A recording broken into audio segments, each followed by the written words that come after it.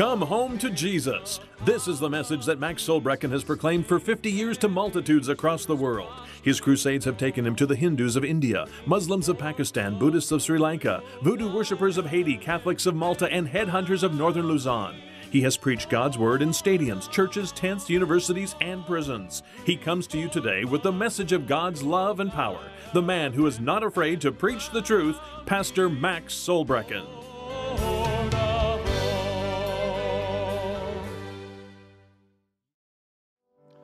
I'd like to open the service with the Word of God here. And I'd like to read from St. John chapter 1. Remain standing, please. I'd like to read from verse number 26. It's about John the Baptist. Well, let's go back to verse number 23. He said, I am the voice of one crying in the wilderness, make straight the way of the Lord, as said the prophet Isaiah. And they which were sent were of the Pharisees. And they asked him and said unto him, Why baptizest thou then, if thou be not that Christ, nor Elias, neither the prophet, or that prophet? John answered them, saying, I baptize with water, but there standeth one among you whom ye know not. He it is, who coming after me is preferred before me, whose shoes latchet I am not worthy to unloose. These things were done in Bethabara, beyond Jordan, where John was baptizing. The next day John seeth Jesus coming unto him, and saith, Behold, the Lamb of God, which taketh away the sin of the world. This is he, of whom I said, After me cometh a man, which is preferred before me, for he was before me, and I knew him not, but that he should be made manifest to Israel. Therefore am I come baptizing with water. And John bare record, saying, I saw the Spirit descending from heaven like a dove. It abode upon him. And I knew him not. But he that sent me to baptize with water, the same said unto me, Upon whom thou shalt see the Spirit descending and remaining on him, the same is he which baptizeth with the Holy Ghost. And I saw and bear record that this is the Son of God. And I knew him not, but he that sent me, the Heavenly Father, to baptize with the water, the same said unto me, Upon whom thou shalt see the Spirit descending and remaining on him, the same is he which baptizeth with the Holy Ghost. And I saw and bear record that this is the Son of God. Shall we bow for prayer? Father, in the name of Jesus, thank you for the baptism of the Holy Ghost. Thank you for the blood of Jesus that washes away our sins. Thank you for the Word of God that keeps us straight. Lord, the Word of God. Thank you, Lord, for the Holy Spirit that is our comforter, the one who comforts us in times of need and sorrow and trials. And Jesus that baptizes us with the Holy Spirit and fire. Lord, we thank you. We praise you, Lord. Come now and fill with the blessed Holy Spirit today. Come and charge our hearts with thy love and thy mercy and thy grace and thy goodness and thy peace and thy power. We pray this in the name of the Lord Jesus Christ and for God's glory. And everyone, would you please shout a great big amen? Slip up your hands and shout hallelujah. Can you say praise the Lord? I'd like to read from the Word of God. I was working on this sermon, on this message. I've been working on it for the past week. Why Revival Tarries? And at about midnight, I put the finishing touches on it. I've been working on it for several weeks. It's been in my spirit. And when I was over there in Honolulu, I preached a message. Also, when we stopped in Vancouver, I preached for the Full Gospel Businessmen. In Langley, we had a tremendous move of God. And in the Pentecostal church in Vancouver, 2 nights. And now, of course, they want me to come for crusades there. So, and a Mission Alliance church wants me to come. A large Alliance church wants revival. and another place where there are a number of churches in the lower mainland want me to come. I mean, there's such a hunger for God and some of these churches. And so I shared a message entitled, Why Jesus Has Not Yet Come. And that's another sermon. And I always preached for many years that there were two reasons why Jesus has not yet come. And the first reason is found in 2 Peter chapter 3, where it says that God doesn't reckon time like we do. 1,000 years with him is like 1,000 years with us is like one day with him. He hasn't been gone very long, less than 2 days. And the second is that he is not willing that any should perish. He's waiting for more and more people to be saved. And if he'd have come 100 years ago, we wouldn't have been included. He waited for us, didn't he? But I think there's a third reason. And I shared this at the Full Gospel Businessmen, and I mean, it was powerful. There's a third reason, and it's in Psalms 3. Ask of me, and I shall give thee the heathen for thine inheritance, and the uttermost parts of the earth for thy possession. God the Father said, Son, what do you want? What do you want? I want the heathen for my inheritance. Why haven't the heathen been saved? The church is sleeping. That's why people aren't being saved. He said, I will give you the heathen for your inheritance in the uttermost parts of the earth for my possession. In the beginning, the church was on fire. They filled Jerusalem with the doctrine of Christ. They turned the world upside down. Within 100 years, there were churches everywhere across that part of the world. But what is happening today? 1 billion Muslims who don't believe in Jesus. They hate the cross. They don't believe he died on the cross. They believe he's going to come back and kill all the Christians if they don't accept the Muslim faith. There are millions and hundreds of millions of pagan who are not saved. I was talking to someone a friend of mine from the Beulah Alliance, and they have now got a goal. They want to win 1% of the city of Edmonton to Jesus. They want to reach 1%. I could preach on that now, but I'm going to speak on why revival tarries. I'm turning to the book of Acts, the 3rd chapter. I wish to read from the 19th verse, reading as follows in Jesus' name. Repent ye therefore and be converted, that your sins may be blotted out, when the times of refreshing shall come from the presence of the Lord. And he shall send Jesus Christ, which before was preached unto you, whom the heaven must receive until the times of restitution of all things, which God hath spoken by the mouth of all his holy prophets since the world began. Let's pray, please. Father, anoint thy servant that I may speak as the oracles of God. Lord, I pray in the name of Jesus that you will let this message come out like fire. Oh my God.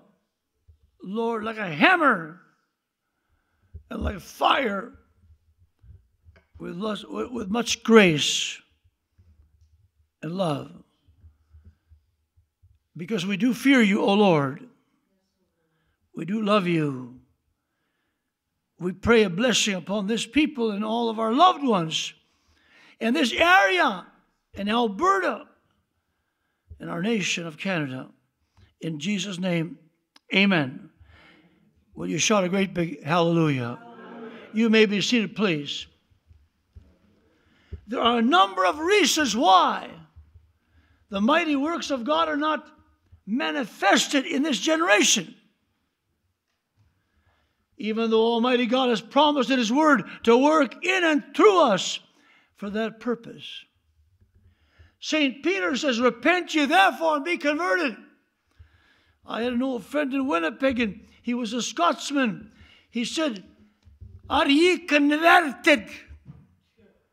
Are ye converted? He said, you say you're saved, but are ye converted? You say you're saved, but are you converted? Has there been a change in your life? He says here, repent ye therefore and be converted, that your sins may be blotted out when the times of refreshing, that speaks of revival. There have been a lot of refreshments. Great revivals have come in the last 2,000 years. There have been great revivals. Revival after revival, the American revival, the Welsh revival. Revivals. And the revivals will continue until the last soul's been brought in. And then Jesus will come. It says here, repent ye therefore and be converted, that your sins may be blotted out, when the times, not just one, but many, times of refreshing, of revival shall come from the presence of the Lord. The revival must come from God Himself. And He shall send Jesus Christ, which before was preached unto you, whom the heaven must receive. The heavens must hold Him and not let Him come until, say until, the times of restitution of all things, which God has spoken by the mouth of all His holy prophets since the world began. And that's why I said earlier, another message totally, but why has Jesus not come yet? Number one, He doesn't reckon time like we do. 1,000 years with us, one day. He said, I'm coming soon, I'm coming without delay, I'm coming at once. He's been gone for less than 2 days, according to the way He reckons time. Number two, He wants as many saved as He can. He's been waiting for all of us. He's still waiting. And number three, the inheritance is not ready yet. The inheritance must be ready for God to give His Son the inheritance, the heathen. And that's our job. That's our job. Now, there are a number of reasons. I'm going to use 5 reasons why revival tarries. The first one is because the church is no longer tarrying before the Lord in fervent prayer for God's love and healing to be activated in people's lives. The prayer room has been exchanged for the TV and the lunchroom. Prayer rooms are empty. They're doing away with them now. The altars, they're not being used for people to cry out to God anymore. Look at the book of Luke's Gospel, the 24th chapter of St. Luke. And what did Jesus say? He said, whatever you do, don't leave Jerusalem. Tarry in Jerusalem until you be endued with power from on high. Is Luke 24. And let's read from verse 44. And it says here, and He said unto them, these are the words which I spake unto you while I was yet with you, that all things must be fulfilled. It must say fulfilled, which were written in the law of Moses and in the prophets and in the Psalms concerning me. Then open He their understanding, that they might understand the Scriptures. And He said to them, thus it is written, and thus it behooved Christ to suffer, and to rise from the dead the third day, and that repentance and remission of sins should be preached in His name among all nations, beginning at Jerusalem. And ye are witnesses of these things. And behold, I send the promise of my Father upon you. But tarry. And we'll say tarry. Tarry. Wait in the city of Jerusalem until, say until, you be endued with power from on high. You know, I guess we all want everything right now. And I've had evangelists say, you don't need to tarry. You don't need to wait in a prayer room. You don't need to seek God for the Holy Spirit. I'll lay my hands upon you and you can receive right away. And sometimes it happens. And wonderful when it does. But oftentimes they just speak a few words in tongues and, oh, you've got it now. And that's the end of it. But there was no tarrying. No crying unto God. I'll share with you something I don't think I've ever told you in this church. In about 1961, I was traveling as a McCormick biscuit traveler. And I spent 6 years with them, and I spent about 10 years altogether in sales with Swift Canadian and with McCormick biscuits. And it was about 1961 I had started on the radio, 2 years before I left my job, because I was earning a lot of money. I was earning literally as much as a lawyer would earn at that time. I was on a straight 10% commission basis. The only salesman in the country. Had my own car and paid my own expenses. I sold a lot of biscuits to the big Safeway stores and the Super Value stores and the rinky-dinky little country grocery stores. And I started on the radio over Radio Cary in Blaine, Washington, over CFCW here, Moose Jaw, Chab and Moose Jaw. And I was in Prince Rupert on the weekend. I would go for 10 days to Prince Rupert and back. I lived in Prince George, my wife and I and our children. And on a Sunday night, I was invited to preach in the Revival Friendship House, Friendship Center. And I was in the service, and they were leading the singing, and all of a sudden a clergyman walked in. He was dressed in a black suit and had a collar on, and I recognized him as a clergyman, and I got up, and he walked up to me, and he said, "Max Solbrekken." I said, "Yes." He said, "My name is Dean Patterson. I'm the dean of the Anglican Cathedral here in Prince Rupert. And I've come to ask you to forgive me." I said, "Why?" Well, he said, "You didn't know it, but I didn't like you. I was very much against you. I spoke against you." He said, "You were causing trouble in my church because some of my members, my parishioners were coming to your meetings when I would be in Rupert. I would preach different places, and they're talking about being born again and talking about being filled with the Holy Spirit and talking about being healed." And he said, "I didn't like you. You were causing disruption in my church, the Anglican Cathedral." And I was so disturbed. I went to see the pastor of the First United Church, Dr. Elliott. I said, "Dr. Elliott, I'm in trouble. There's this preacher, you maybe have heard of him, Max Solbrekken. He's a McCormick biscuit salesman, and he preaches, and he's causing a lot of difficulty." He told Dr. Elliott what he was going through. He said, "Dr. Elliott, what shall we do with Max Solbrekken?" Dr. Elliott said, "Dean Patterson, we shouldn't do anything with Max Solbrekken." He said, "Dr. Elliott, why do you say that?" He said, "Because I believe that Max Solbrekken has something that you, Dean Patterson, and I, Dr. Elliott, do not have." He said, "I was so concerned now that I went to the cathedral.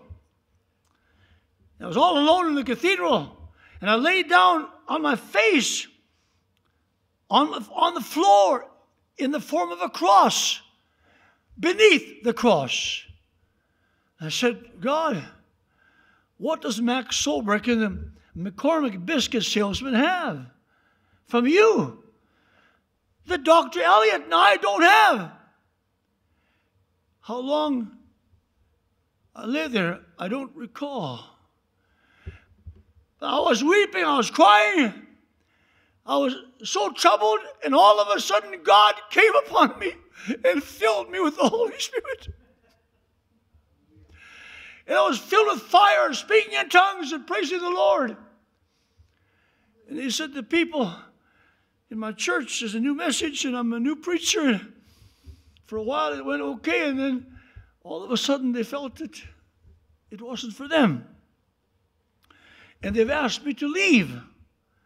And tomorrow morning, my wife and my family and I were leaving Prince Rupert to go to Seattle. I've been invited by Father Dennis Bennett of the Episcopalian Church to work with him. So I said, would you address the people? And he did, and we prayed for him, and then he went, and I got up and I preached, and I took an offering for him, and at near midnight, you know how the natives, they have long meetings, and I drove up to his little house there, and everything was dark, and I put the envelope in his mailbox. And then word began to come back that he was really cutting a swath in Seattle with the Anglicans and the Episcopalians. I believe that the time has come that we've got to get earnest and hungry for God. Dean Patterson said, I was so troubled. He said, I was so hungry for God, I didn't know what to do.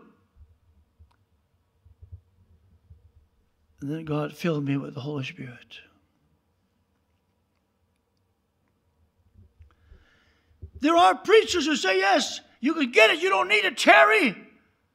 But I'm from the old school. I believe we need to tarry. We need to pray and seek God, seek God, seek God. It says in 2 Chronicles 7:14, if my people which are called by my name shall humble themselves and pray and seek my face and turn from their wicked ways, I will hear from heaven and I will forgive their sin, I will heal their land. If my people, he's not talking about the pagan now. He's not talking about the heathen now. He's not talking about the drunkard now. He's talking about you and me. You and I. If my people, which are called by my name, we are believers, we are the family of Jesus, we'll humble ourselves, get rid of the dirty, rotten, filthy sin of pride. Pride of place and face and race. Humble ourselves and begin to pray and seek God. Seek the face of God. Get close enough to God to see His face. I mean, be right there in His face. Wrap ourselves in His arms. And turn from our wicked ways. Then God will hear from heaven. He'll forgive our sins and heal our land. And He has promised, John 14:14-18, whatsoever you shall ask in my name, that will I do, that the Father may be glorified in the Son. If you shall ask anything in my name, I will do it. I will do it. If you love me, keep my commandments. And I will pray the Father, He shall give you another comforter, that He may abide with you forever, even the Spirit of truth, whom the world cannot receive, because it seeth Him not, neither knoweth Him. But ye know Him, for He dwelleth with you, and He shall be in you. The nearest place to the heart of God is the place of worship, repentance, and faith. If you're in the place where you're worshiping, if you're worshiping God, in that place of prayer, repenting with faith in your heart and worshiping God, God will meet you. The Holy Spirit, the Holy Bible, the Holy Bible abounds with testimonies of people who came to the end of themselves and they cried out to the Lord and received forgiveness, healing, and deliverance. Don't forget, the shed blood of Jesus Christ makes it possible for fallen man to enter into the very holy of holies, the very presence of Almighty God. And prayer is a channel through which we make contact with our Heavenly Father through the name of Jesus Christ. Our Lord Jesus Christ stated, behold, I stand at the door and knock. If any man hear my voice and open the door, I will come to him. I will come into him and I will sup with him and he with me. Revelation 3:20. I've always used that as a text to win souls. Sinners just call on the Lord. He stands knocking at your heart's door. But that great theologian, Dr. Ole Hollisby, founder of Norway's Independent Theological Seminary, in 1931 said this, I doubt that I know of a passage in the whole Bible which throws greater light upon prayer than this one does. It is, it seems to me, the key which opens the door into the holy and blessed realm of prayer. He writes, to pray is to let Jesus into our hearts. This teaches us, in the first place, it is not our prayer which moves the Lord Jesus. Do you hear that? It's not our prayer that moves the Lord Jesus. It is Jesus who moves us to pray. He knocks. Thereby he makes known to us his desire to come into us. Our prayers are always a result of Jesus knocking at our heart's doors. I'd never seen it in that light before from that scripture. But Dr. Ole Hollisby, that great theologian that shook up Norway in the 1930s, says it's the greatest scripture on prayer. Revelation 3:20. Isaiah 65:24, before they call, I will answer. Before they call. He'll answer before we call. He is drawing us before we knew it. Hallelujah. Someone say hallelujah. Psalm 16:11. The Bible says, thou wilt show me the path of life. In thy presence is fullness of joy. At thy right hand are pleasures forevermore. Dr. Andrew Murray said his prayer that promises have their fulfillment, the kingdom for his coming and the glory of God for his full revelation. How quickly we are deceived in the resting in the form of prayer while the power is missing. He said, early training, teaching of the church, the influence of habit, the stirring of the emotions, any of these can lead to prayer that has virtually no spiritual power. To be taught true prayer, that which takes hold of God's strength and to which the gates of heaven are open wide. We think that we're doing God a favor by calling on him. We think we're the ones that are involved. No, he is drawing us. It was the Holy Spirit that got Mark to pray in tongues. It was the Holy Spirit that brought that upon him so that when this great problem arose, he had the power. The second reason why revival tarries, because the church is not awaiting and longing for Christ's return. And we are delinquent in our call to prepare. The church is no longer waiting for his return or desiring his return. The church no longer even preaches about the second coming in many churches. Some years ago, when we were in the US of A, we flipped on the channel and we got some of the religious stations and we got TBN. And Oral Roberts was still alive at that time. And they were interviewing him. And he said, just before that terrible catastrophe over there, when the tsunami hit, or when the waters over there, at least in Louisiana, he said, I was walking down the road in California, and all of a sudden I had a vision. And the sky was black over the USA. And God said, I'm sending judgment to America.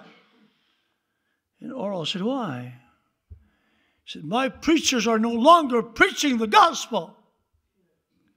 They're preaching everything but the gospel.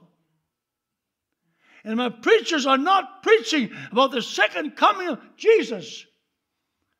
And Oral Roberts said, I began to weep and cry and repent. I couldn't remember the last time I had spent an entire hour in a full sermon on the second coming. When he was in his great ministry, every crusade, the last night, he preached for an hour and a half on the coming of Jesus. And I saw him there, and he was pointing with his index finger at me and every preacher. He said, preacher, get the fire of God in your belly. Preach about the coming of Jesus.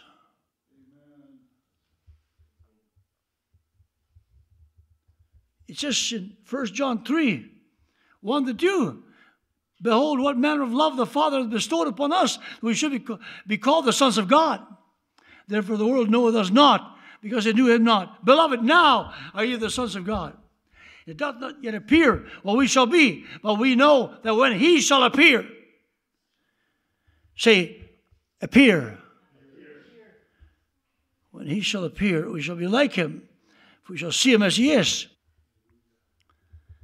In the book of Matthew's Gospel, for as the lightning cometh out of the east and shineth even unto the west, so shall also the coming of the Son of Man be. But of that day and that hour knoweth no man, no, not the angels of heaven, but my Father only. But as the days of Noah were, so shall also the coming of the Son of Man be. For as in the days that were before the flood, they were eating and drinking, marrying, giving in marriage, until, and we'll say until the day that Noah entered into the ark, and knew not, until the flood came and took them all away. So shall also the coming of the Son of Man be. Then shall two be in a field. The one shall be taken, the other left. Two shall be grinding at the mill. The one shall be taken, the other shall be left. Watch therefore, for you know not what hour your Lord doth come. Watch therefore, for ye know not what hour your Lord doth come. Therefore, be ye also ready, for such an hour as ye think not, the Son of Man cometh. Matthew 24, 14, 27, 36, 42, 44. Titus 2, 12-14, teaching us that denying ungodliness and worldly lust, we should live soberly, righteously, and godly in this present world, looking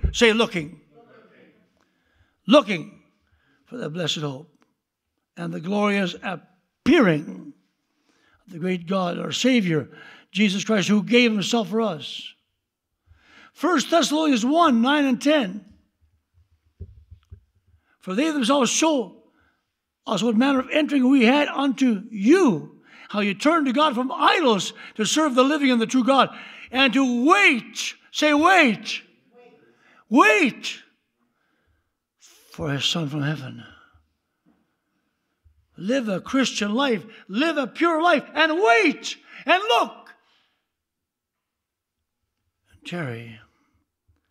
Wait for his Son from heaven, whom he raised from the dead, even Jesus, which delivered us from the wrath to come. Hebrews 10:37, for yet a little while, and he that shall come will come, and will not tarry. So Christ was once offered to bear the sins of many, and unto them that look for him shall he appear the second time, without sin unto salvation. Hebrews 9:28. The first time Jesus came, it was as a sin bearer, as God's paschal lamb, and our substitute to put away sin forever through his vicarious death for us. His substitutionary death for us. The next time he comes, it'll be as a glorified reigning king. Here's the key. Unto them that look for him and are waiting patiently and earnestly for his return. When that happens, revival fires will burn again in the church. The third reason why revival tarries is this: because the church has become lukewarm.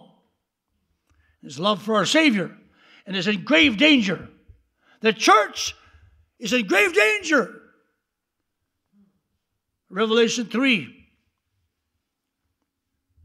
And unto the angel of the church of the Laodiceans write, these things saith the Amen, the faithful and true witness, the beginning of the creation of God. I know thy works, that thou art neither cold nor hot. So then, because thou art lukewarm, it will say lukewarm, and neither cold nor hot, I will spew, I will vomit you out of my mouth. Because thou sayest, I am rich and increased with goods, have need of nothing, and knowest not that thou art wretched, and knowest not that thou art wretched and miserable, and poor and naked. I counsel thee to buy of me gold tried in the fire, that thou mayest be rich, and white raiment, that thou mayest be clothed. The shame of thy nakedness do not appear, and anoint thine eyes with eye salve, that thou mayest see. As many as I love, I rebuke and chasten. Be zealous, therefore, and repent. Turn around. Out of the 7 churches, book of Revelation, Jesus Christ appearing to John the Revelator on the Isle of Patmos. 7 churches. Take these messages to the 7 churches, and out of the 7, 5 of them, he said, repent. 5, repent. The fourth reason that revival tarries is because the church has taken away the leadership of the Holy Spirit and placed it in human hands. And yet Jesus said in John 15, he says, but when the Comforter is come, whom I will send from the Father, even the Spirit of truth, which proceedeth from the Father, he shall testify of me. I have yet many things to tell you, but ye cannot bear them now. But when the Spirit of truth is come, he will guide you into all truth. For he shall not speak of himself, but whatsoever he shall hear, that shall he speak. He will show you things to come. When I was in Newfoundland in 1968, our crusade shook Newfoundland with crowds of thousands every night. Every church had their own school at that time. And the Pentecostals had about 12 buses. It was in the summertime, and they would go out and they'd pick up people all over central Newfoundland. And every night there would be thousands in the meeting. I went on there for weeks. They called me from the radio station. It was a network in Gander. And as I was being interviewed by their head interviewer, suddenly he couldn't speak. And he started to cry, and I said, are you a backslider? He said, yes. He says, would you take 10 minutes and tell the people what you believe is the biggest mistake the church has made in the last 2,000 years? Until I gained my composure. So I preached for 10 minutes. I said, the greatest mistake the church has ever made in the past 2,000 years is this. There are 2 reasons. 2 things. Number 1, the church has taken the authority to lead the church out of the hands of the Holy Spirit and put that power into the hand of popes and cardinals and bishops and pastors, when the Holy Spirit should be leading the church, guiding the church. And the second is, they have rejected the Word of God, which He has inspired. The Holy Spirit has inspired. When I was finished and he regained his composure, we signed off and we were walking towards the front desk. I saw 2 men coming walking quickly. I thought, now they're going to bawl me out for making their man cry. But no, they said, Reverend Solbrekken, all the lines are jammed. There's 72,000 people listening. We have a television station across the street. Go over there. They're waiting for you. Do the same thing over there. Can you shout hallelujah? In 1987, my wife and I were over there in Latin America, in Argentina. The first Pentecostal conference of Latin America, 35,000 people in that great building. I was one of the speakers. There were 6 of us, one each evening for 6 nights. I picked up the Newsweek magazine.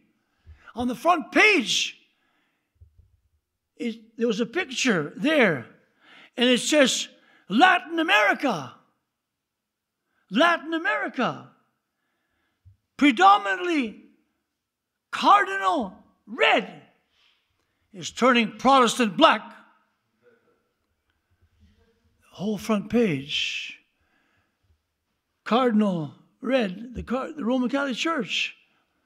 And the article said that the Roman Catholic Church were losing 400 members every hour to the evangelicals.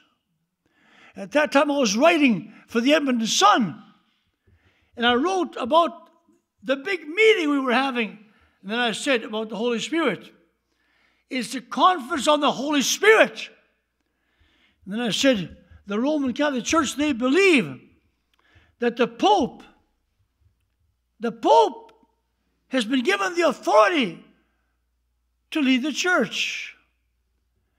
That the Pope is in fact the vicar of Jesus Christ, a small Christ. I said, I'm sorry, Pope John Paul II. I didn't know the Holy Spirit had taken early retirement.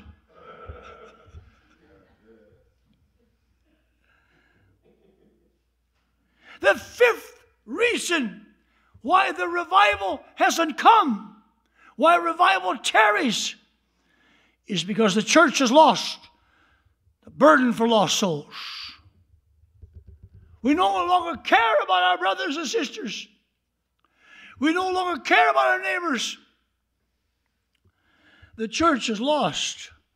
I'm going to read to you from Matthew, St. Matthew's Gospel, the 9th chapter. Let me read it to you. And for all of those of you listening on the internet, on the YouTube, this is for you. Christians, get right with God. Sinners, turn to Christ before it's too late. Matthew, the 9th chapter, verse 35. And Jesus went about all the cities and the villages, teaching in their synagogues and preaching the gospel of the kingdom, and healing every sickness and every disease among the people. But when he saw the multitudes, he was moved with compassion. Everyone shout, compassion. Because they fainted and were scattered abroad as sheep having no shepherd. And saith he unto his disciples, truly, the harvest truly is plenteous, but the laborers are few. Pray ye therefore, the Lord of the harvest, he will send forth laborers into his harvest. Jesus healed all the sick that came to him. He cast out demons. He forgave the sinners. And he looked over the multitudes. He was moved with compassion. Compassion is the missing ingredient. Compassion is the necessary thing. We need compassion for the poor and the needy and the lost, the sick and the suffering. I got such compassion for my precious brother Hervé. I couldn't hold it back. I get that compassion every day. If I don't have it, I pray until it comes. that I might have compassion for a lost world, the world that Christ died to save. Compassion. When he saw the multitudes, he was moved with compassion on them because they fainted. They fainted and they fell by the wayside. They were scattered abroad as sheep having no shepherd. And saith he unto his disciples, the harvest truly is plenteous. There's a great harvest. But number two, the laborers are few. Not many care. We are commanded to pray the Lord of the harvest. He will send forth the laborers into his harvest. Let me go to James, and I'm closing in a few moments here. James chapter 5. And I want to read something that's powerful. It's in verse number 7. Be patient, therefore, brethren, unto the coming of the Lord. Behold, the husbandman waiteth for the precious fruit of the earth, and hath long patience for it, until he receive the early and the latter rain. Be ye also patient, establish your hearts, for the coming of the Lord draweth nigh. Be patient, therefore, brethren, with a long patience. Don't give up. Don't stop praying. Don't stop witnessing. Don't stop giving. Don't stop being kind to your neighbor.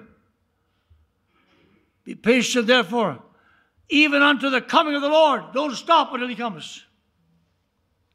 Behold, the husbandman waiteth. God the Father waits for the precious fruit of the earth, for the inheritance. He waits. The precious fruit of the earth is the inheritance. Christ's inheritance is the precious fruit of the earth. Be patient, therefore, brethren, until the coming of the Lord. Behold, the husbandman waiteth for the precious fruit of the earth, and the long patience. That's long patience for it, until he receive the early and the latter rain. Be ye also patient, establish your hearts, for the coming of the Lord draweth nigh. A couple more scriptures. John 4. Jesus said in John chapter 4 and verse 35, say not ye, there are yet 4 months, and then cometh harvest. Behold, I say unto you, lift up your eyes, and look unto the fields, for they are white already to harvest. Look unto the fields. Lift up your eyes and look to the fields. It's harvest time. He that reapeth receiveth, and he that reapeth receiveth wages, and gathereth fruit unto life eternal, that both he that soweth, he that reapeth, may rejoice together. Say not ye, there are yet 4 months. Don't say we have plenty of time. It's going towards night. We would say it's going towards night. And they haven't come home. The kids haven't come home. It's going towards night. Vern Peterson sings it so beautifully. I was but a boy in days of childhood. I used to pray till evening shadows fall. Then winding down an old familiar pathway, I heard my mother call, supper time, supper time. Come home, son, it's supper time. Come home, son, it's supper time.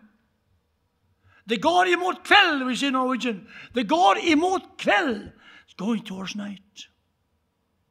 The går emot kväll. It's going towards night. The sun is going down. So don't say that you have lots of time.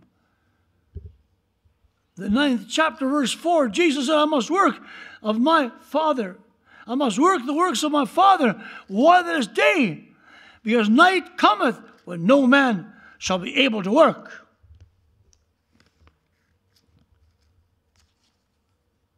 I want to tell you a little story before I close. John Harper's last convert. the RMS Titanic with 2,224 passengers and crew aboard on its maiden journey from Southampton, England to New York City, sank in the North Atlantic Ocean at about 2 a.m., April the 15th, 1912. 4 days after their launch, they struck a massive iceberg and sank in a couple of hours. There were only lifeboats for about half of those aboard. Between 1,490 and 1,635 deaths. They're not sure how many did die. They had received 6 warnings of sea ice on April the 14th, the day before. But the owner didn't want to slow down. He would make the biggest splash ever in the record time from England to New York. 6 warnings. There are icebergs. There's sea ice. You should turn to the side the long way. But he said, no. He said, nothing can sink this ship. The creator, the builder said, not even God can sink this ship. And the lookout shouted, iceberg, iceberg. It was too late. They tried to turn the boat, but his side was ripped open.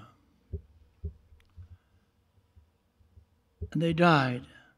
Some say they were 1,490. Others say they might have been up to 1,635.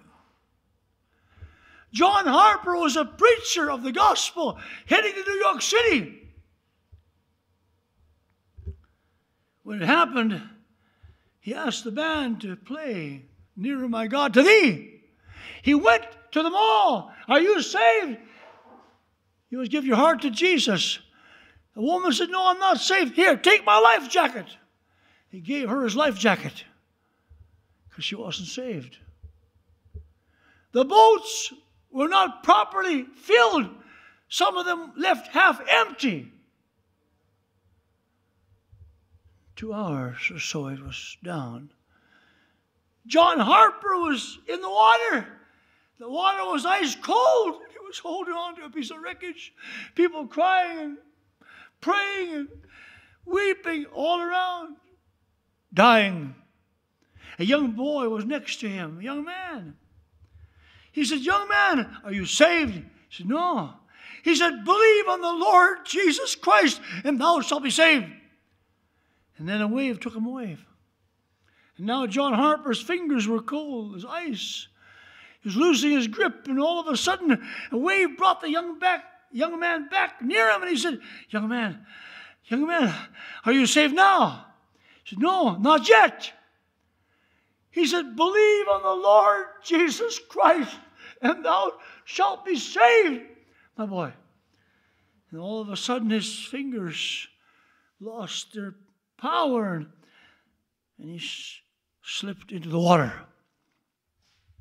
2 weeks later, there was a mission, was filled with people in New York. A young man at the back said, could I say something? He said, yes, come forward. He told the story.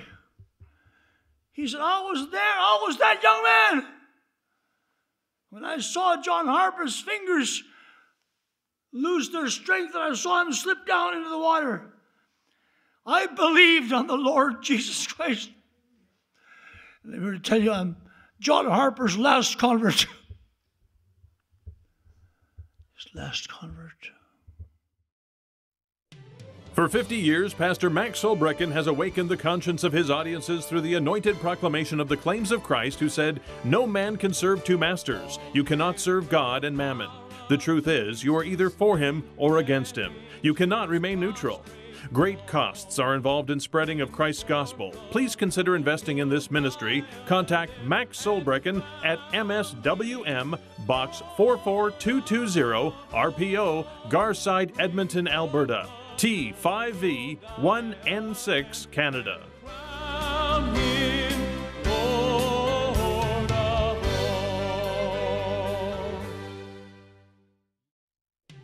You have been watching the Come Home to Jesus television ministry with Canada's preacher man, Dr. Max Solbrekken, who has proclaimed the Word of God across the world for 50 years without fear or favor of man or devil. Ask for Canada's Revival magazine, The Cry of His Coming, when you write. Invest in souls by supporting this end-time ministry. Please contact Max Solbrekken at MSWM Box 44220, RPO Garside, Edmonton, Alberta, T5V 1N6, Canada.